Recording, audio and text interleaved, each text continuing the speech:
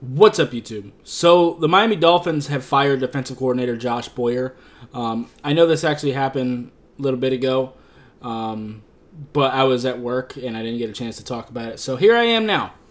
Kind of happy, to be honest. Our defense really took a dive this year. I know we had a lot of injuries. Xavier Howard wasn't playing healthy. Byron Jones we had out all year. Emmanuel Ogbah ended up going down. Brandon Jones went down. We did have a lot of injuries. But even the guys we had from last year took a massive dive under Josh Boyer without Brian Flores. And we were just so slow to adapt to issues on offense and defense. But I'm willing to give Mike McDaniel a second shot just because he is a rookie offensive coordinator and head coach. So I'm willing to give him another shot. But Josh Boyer, I am kind of happy we let him go. I think most fans were kind of clamoring for that.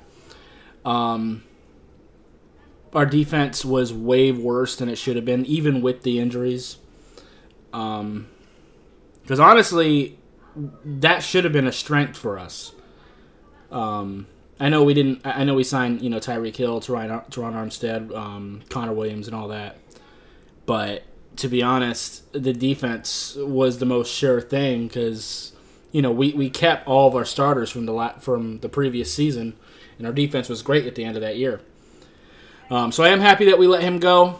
As far as candidates go, I'm not really sure yet. My leading candidate is Vic Fangio, which I think that's who most fans are looking at. Pretty much every team that needs a defensive coordinator, I think they're pretty much going to be looking at him first.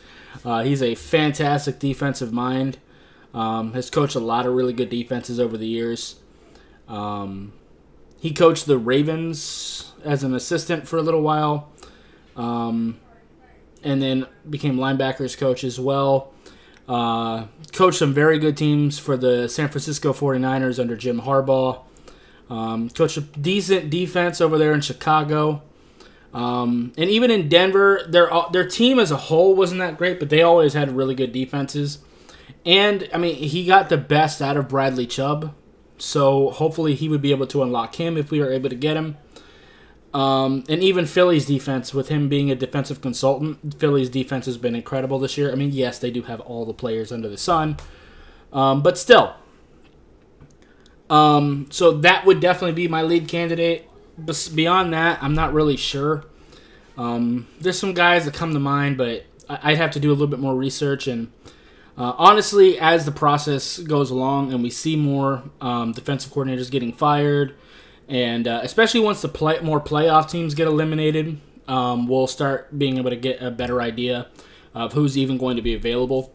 But right off the top of my head, Vic Fangio is definitely my number one candidate. But like I said, there's going to be a lot of teams vying for him.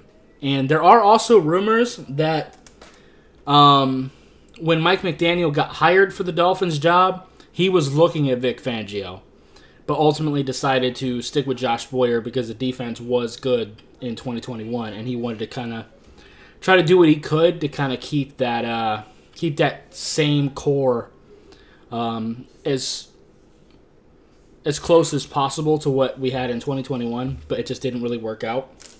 So that's my thoughts. But yeah. Anyway, that's going to do it for this video. If you liked it, I appreciate hitting that like button. If you have any questions or comments in the comments down below, subscribe if you haven't already, and I'll see you next time. Bye, guys.